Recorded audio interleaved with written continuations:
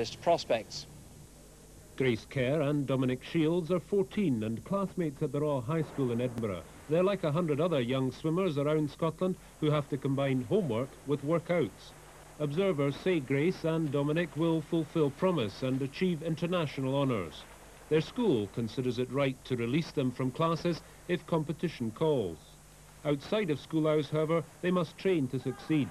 Swim coaches have recently tried to help their sport shed a reputation of excessive training, allowing pupils to swim and study without stress. Well, I get up at 5 o'clock in the morning and to be in the water by 6 o'clock, and then after coming to school I get home about 3:30 and have an hour before I go to training in the evening, so I get most of my homework done, and then I'm fine for schoolwork.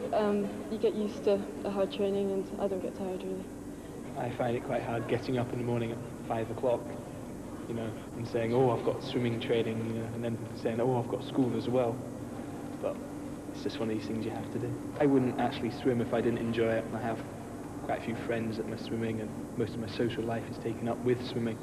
Dominic and Grace may be away from school for 2 weeks in a session, but there are few doubts over the missed classes. The whole object of education is to